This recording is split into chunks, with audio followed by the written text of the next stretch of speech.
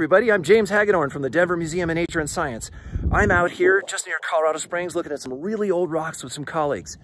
And these rocks aren't just any old rocks, but these are the rocks that were deposited right after the dinosaurs died about 65, 66 million years ago.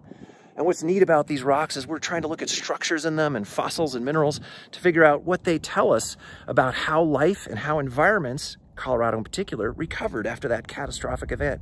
Behind me are a bunch of sands that have inclined bedding in them and all sorts of pieces of cobbles and other rocks that tell us this was from a giant river deposit that shed off the ancient Rocky Mountains.